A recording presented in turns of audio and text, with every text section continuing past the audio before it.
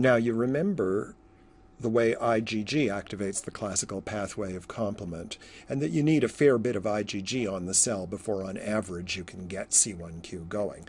What happens when we're dealing with IgM? So IgM, you will remember, is a pentamer. Let's draw it now. Here's IgM binding to an epitope, and here's the rest of the IgM molecule. Right?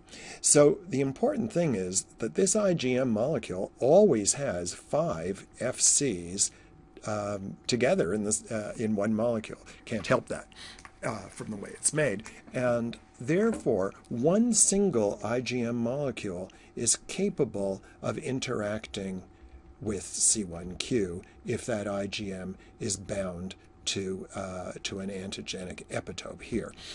So there's enough structural change in the IgM that it is now able to interact with C1q. That then, as you remember, goes on to activate C4, C2, C3, 5, 6, 7, 8, 9. But the important point is that one IgM can do it. So IgM is, on average, 500 times more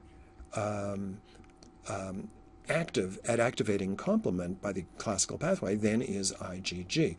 And because of this, it perhaps isn't surprising to you that when you first put a new antigen into a person or experimental animal, the initial response, the one that comes up quite early, maybe as early as 2 days, and then goes down fairly quickly, is IgM.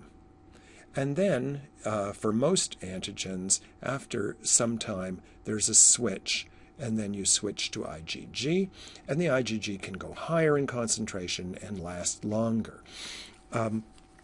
This is pretty typical. The question would be, well, if IgM is so fabulously good at activating complement, why do we bother to switch? Why don't we just make IgM? It's the best antibody of all. And I'd like you to think about that, and in the next video, we'll discuss why we need to switch.